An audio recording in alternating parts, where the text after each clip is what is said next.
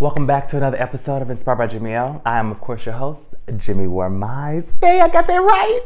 So, if you guys followed me from last week, I totally got that wrong. I don't know why I messed up my name. I don't know what's going on.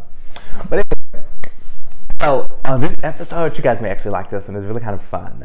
You guys know I'm weird. I don't mind being truthful. I'm not going to fake the funk. I'm not going to hide from you or my true feelings whatsoever.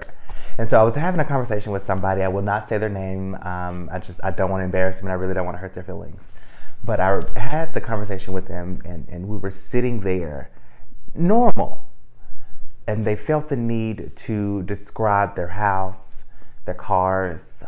They spoke a little bit about their marriage. And I kind of sat there and just like, okay, we're around the same age, if I'm not mistaken, and they may be a little younger than me, I'm not sure, but we're around about the same age, and they just felt the need to just talk and boast about what they have.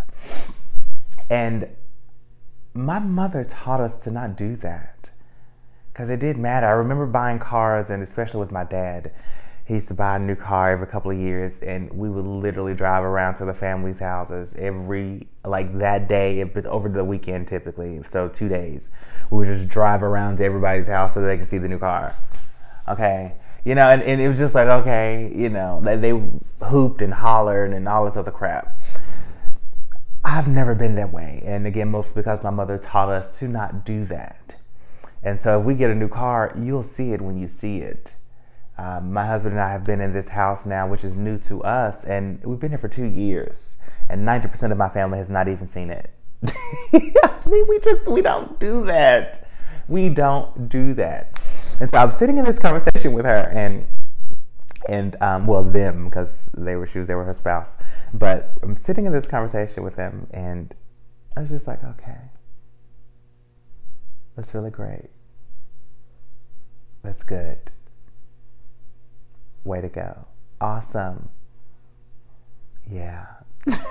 I was about to end the conversation because I was done. I had no need to bring up what my husband and I have. And someone else that was there, that has been to my house, decided to bring up the backyard and how big the house was, and the cars that we drive, and how I was like, oh my gosh.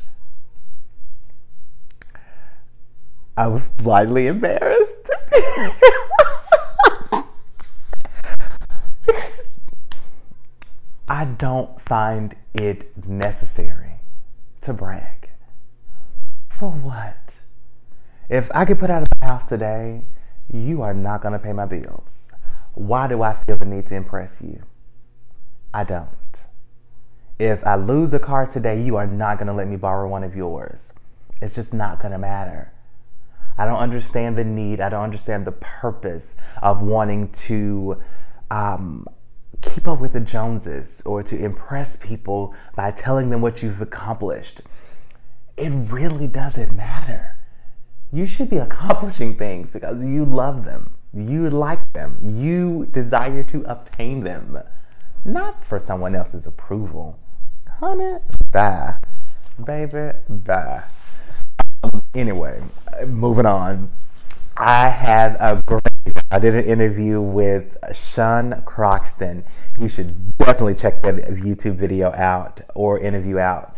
Type in Inspired by Jimmy L and Sean Croxton. Sean is S-E-A-N. Croxton is C-R-O-X-T-O-N. An amazing guy. This man literally sold his multi-million-dollar business. Profitable business, something that he built from the ground. He loved it, and once upon a time, he sold it to move in a completely different direction. And I'm 100% certain that was not the best or the most popular decision from the outside world. And yet he found the courage, he found the inspiration to do it anyway. He is also a podcaster, and he's interviewed several different people. But he's a podcaster, and he's a big time podcaster, and I love him for it.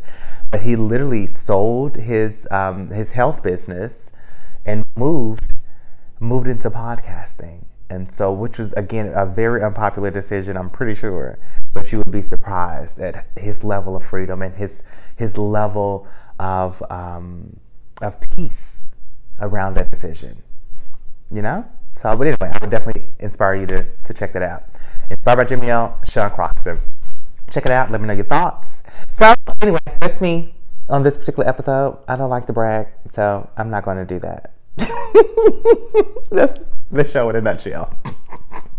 I will see you guys on the very next one. At the end of the day, that you're not doing anything to try to keep up with the Joneses. Most of them are broke, and most of them have no clue as to what they're doing.